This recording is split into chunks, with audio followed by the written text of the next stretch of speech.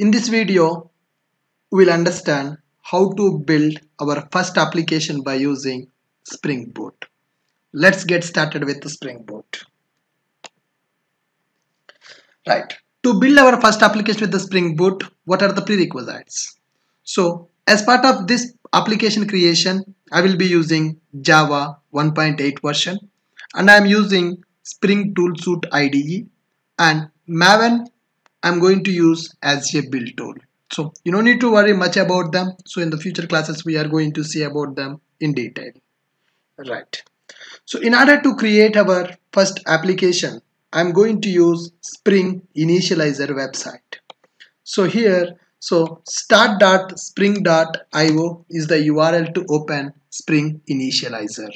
Right. So using this website provided by the Spring, we can create our first application based on Spring Boot. So project based on what build tool, Maven or Gradle. Support is there with the Maven and Gradle, so I'm choosing Maven. It's supporting for three programming languages: Java, Kotlin, and Groovy. All these three are going to run based on the JVM. So here I'm choosing Java and Spring Boot.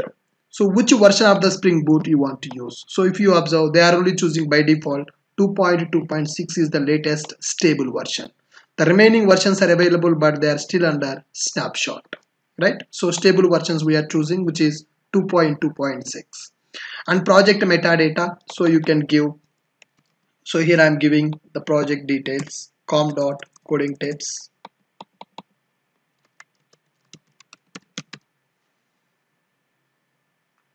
right? Artifact ID, what is the name of the project that you want to use? 01 first Spring Boot application, right? So description, what are the package name that you want to give? So here I'm giving package name as com.coding tips. And what is the type of the package that you want to use? If you want to go for standalone, then choose jar. So if you want a web application, then go for var. So in the boot, web application also can be deployed in the jar format because boot execution will begin from main method. And here I'm choosing, we'll talk about that in next classes, right? Here I'm choosing Java version 8. And here we have options: generate this project, explore this project, or share this project. So here I'm choosing an option explore. So how exactly that project is going to be created? It is giving the outline. So here it is created one pom.xml file in that. So boot parent starter is available with version number we have chosen, right? And one dependency, Spring Boot starter. So this is called as starter pom, which is required to run our boot application. And go inside the src. So here whatever the package that we have chosen, right, in that package it is created one class which is application.java. This is called start class of the Spring Boot. Spring Boot application execution will begin from this start class only. People will call it as main class also in the Spring Boot. And under the resources, one properties file got created, application.properties. So here we can write our configuration properties. Like, so if you want to connect with the database configuration properties we will write here, SMTP properties we will write, any messages that you want to use in the application we will write in this properties file. So in the form of key and value pair, we can write config properties in this application.properties file. And test class also got created. So to perform the unit testing, so we can use this test class. Unit test we can write inside this test class. This is the total outline of our first Spring Boot application. Right, now let's download this application. So which we created this application by using start.spring.io website. This is called Spring Initializer to create boot applications. Then click on this download button. Then one zip file got downloaded, right? Go to that zip, right? Extract this, extract to this folder. That zip file I extracted, right? So this is the project that we created in the inside the Spring Initializer.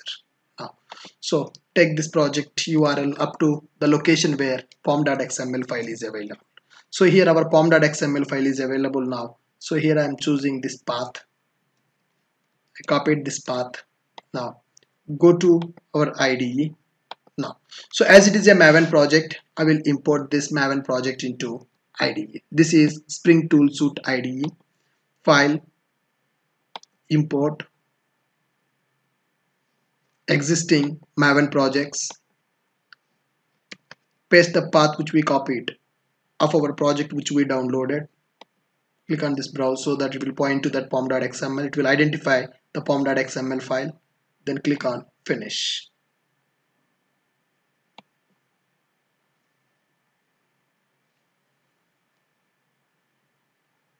So project is getting imported to our toolsuite IDE.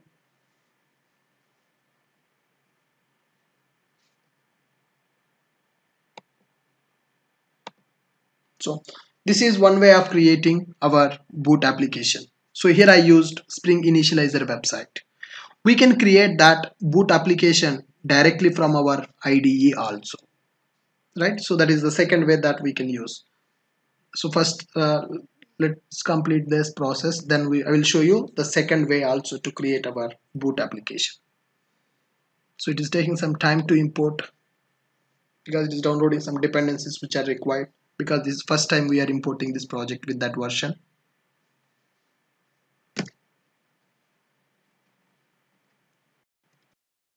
Yeah, now this project got imported. So this is our application that we downloaded from Spring Initializer website. So this is Maven project folder structure because we have chosen Maven as our build tool. Now let's explore this.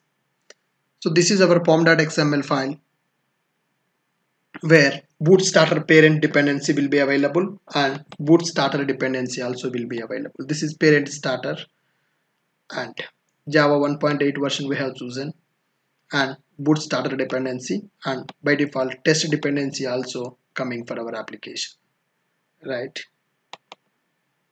Now src main Java main resources test Java is available. In the src main Java application.java class we have seen in the website. So this is called as start class, which is entry point for our boot application. Properties file is available, so where we can configure our configuration properties in the form of key and value pair. And test class is also created to perform unit testing. This is based on Spring Boot based test. Fine. So with this we are able to create our application. Let's try running this application once. Right click, run as boot app.